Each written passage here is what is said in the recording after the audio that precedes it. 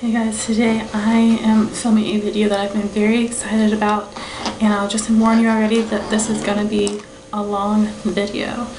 So this is my cream base and cream eyeshadow overview, and I'm going to show you all the ones that I have and from the different brands and go from the best to the worst with my experiences. Now I'll let you know first off, I have very oily skin and very oily eyelids, so it is hard for me to find any kind of a cream shadow or cream eye product that will not crease and will stay on my eyes. So I have found some things that are holy grail products for me, and I've also found some things that aren't worth the hype, or they're just terrible products that I don't want you guys to have to buy if you don't. And let me make a comment here. Things that might not work for you may work for me, and the things that might not work for me may work for you. So this is all based on my personal opinion on what works for me and what doesn't. So I'm just going to go ahead and get started now that I have it out of the way. I'm going to start off with the absolute worst, and that would have to be the CoverGirl Smoky Shadow Blast. And it doesn't say what color I got, but I have the white and the black one. So step one, this cream white eyeshadow, and step two is like this angled black eyeshadow, and you can see it's stuck in the cap because it's broken. And looks like that. So my old school used to have like club nights once a month, so I would wear this and wear eyeshadows over top, and I would have primer. I wore this for like maybe an hour and a half, and this creased on me like nobody's business. Also, both of the sides are broken. I have never dropped this. This broke while using it. Now, if that's not crap, I don't know what is. This is a terrible product. I do not like CoverGirl products in general. I'm sorry if that offends you guys. If you like them, that's great. Every single product I've had has sucked from them. I don't have good experiences, so I don't buy from them anymore. But this product sucks so bad. I don't recommend this to anyone. This is supposed to be a tip for, you know, the crease or make it as an eyeliner. But this product sucks. Creased so bad on me within a maximum of 2 hours. It was creased, and I had a primer underneath and eyeshadows over top, and it still creased.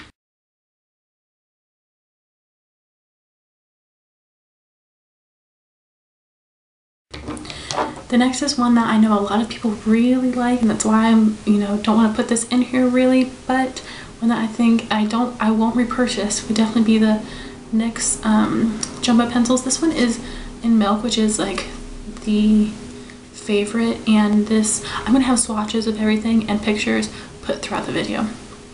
And this is an opaque white, which I actually use this as a brow highlight, and it works great for that.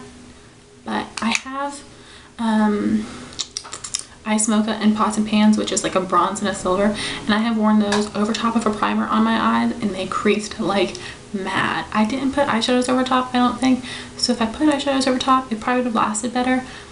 But I think if you're looking for one that is, a certain color that you need a base for, that would be great. I don't think you should wear them on their own, for sure.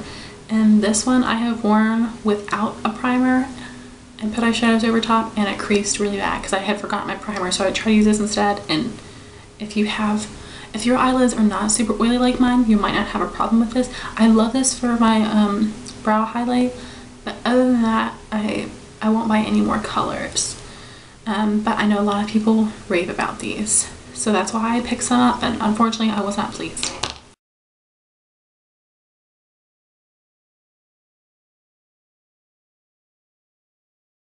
Next are MAC paint pots, and I have two here, and I was really excited to get these, and I got them both from the CCO. And the first one I have is Morning Frost, which is from the winter collection, which is like a bronzy champagne color. Like I said, I'll have swatches of them, but I think this is actually a really pretty color, and with one look I really like it. But like, it's really thin and it feels like greasy on my fingers, and I just don't really like that part of it. You know, I know people are crazy to talk about these things like they're the best things in the world. So of course I had an opportunity to try one at a cheaper price and I picked it up, and like I said, it's pretty, but you can tell I haven't hardly used it because I use it with like one look. So that one I definitely I don't regret buying it, but I would never repurchase this one. But on the other hand, the paint pot in Nubile, which was also a limited edition, is like a peachy color, and this is matte. I think that this one is great. It's a thicker texture, but not too thick. But this is awesome. I love this. Now I understand why people are crazy about Painterly and soft ochre. This is a matte color. If you want a matte color that is close to your skin tone, I definitely recommend these MAC paint pots in the matte shades. The colors, I think you can find them better and cheaper, but I like these. You know, Painterly paint pot, soft ochre. This is Nubile, which is limited edition, so I mean, it's not sold anymore except for at the CCO, so look for that. But I'm really glad that I picked this one up. At first I wasn't so crazy about it, and NYX talked about it and loved it, so I love everything that she loves, so I had to go pick it up, and I'm so glad that I did. I really like this one. This is perfect for an everyday eye base, and I suggest MAC for the neutral skin tone matte shades, not so much for the pretty shimmery shades. But if you want a skin tone shade that is matte, I definitely recommend the MAC paint pot for that.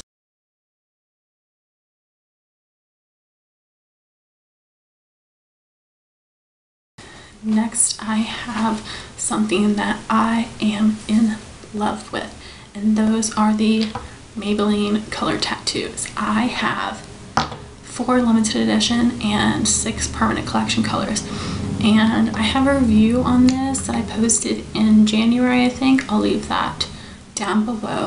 But I've got 2 cool, which you can tell I put a big dent in this one. I use this one a lot. I know a lot of people don't like this because this is so pearly white, and I do agree, but I have not had a problem with that. Like, it hasn't bothered me.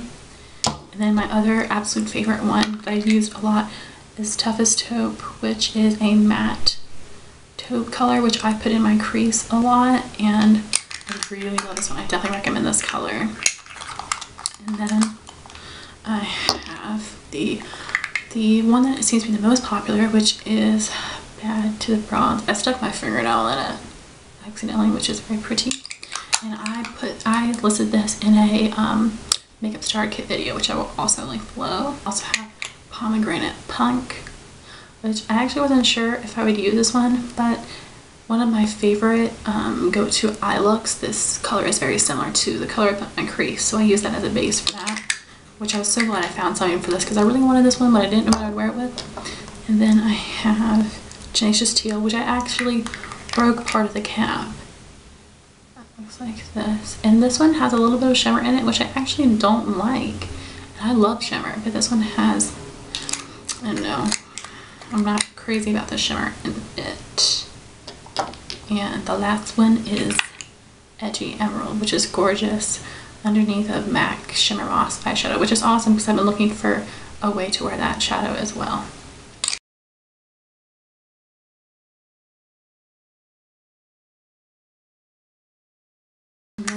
I'll quickly mention the 4 limited edition shades that I have, which are from the new fall collection.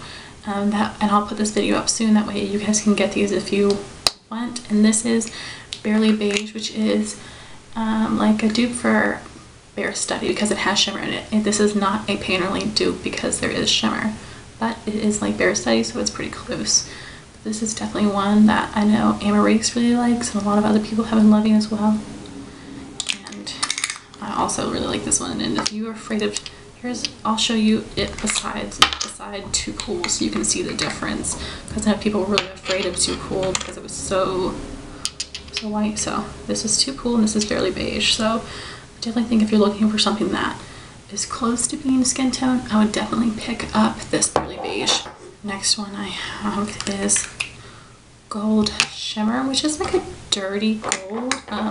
It's not picking up as much in the camera, but it's got like some olive tones to it. But yeah, this is a dirty gold. picked up all the ones from the fall collection. There is a Jewel Tone collection, but honestly I'm not interested in them. And Rich Mahogany, which is a red and brown. And you know, the colors that I did want from the Jewel Tone collection, I've heard were the ones that were the least pigmented, so I don't want to pick those ones up then. And the last one is Mossy Green, which will go perfect with my MAC Sumptuous Olive eyeshadow.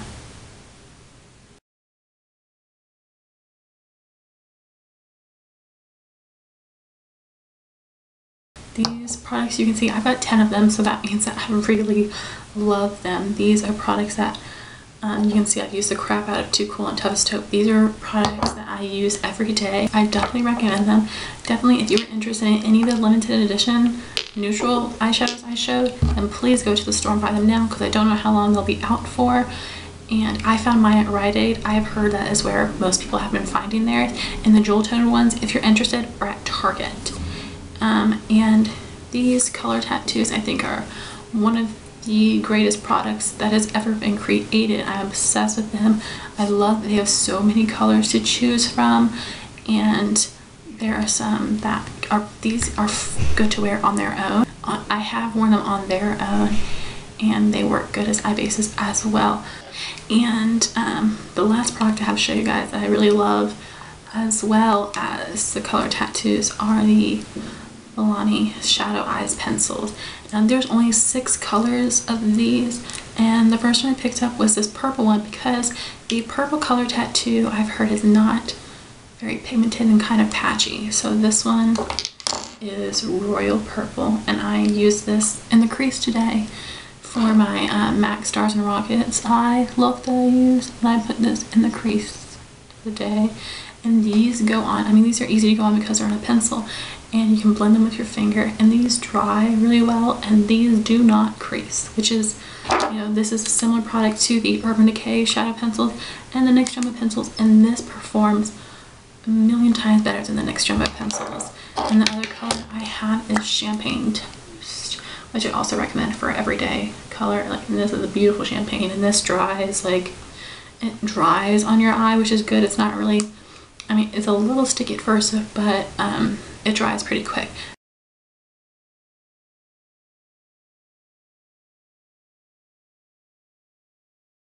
Out of everything I'm showing you guys, I recommend, if you want a skin tone matte cream shadow, then definitely check out MAC Paint Pots.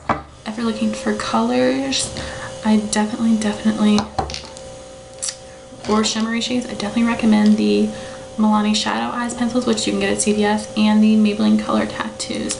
There are great shades for everyone. There will be a shade for everyone in these. Like I said, these only have 6 shades. These have 10. Someday earlier this week I didn't have enough time to do all my eye makeup, so I skipped eye bases.